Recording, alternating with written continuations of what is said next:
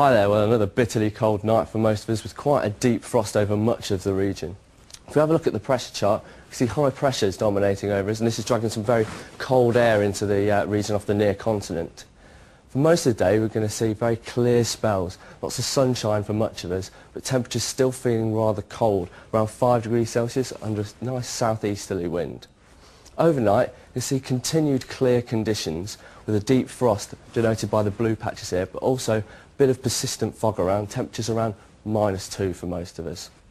During the day, some of those fog patches are going to stick around, especially in the north of the region. Temperatures are going to feel much colder again, 3 degrees Celsius for most of us under a southeasterly wind.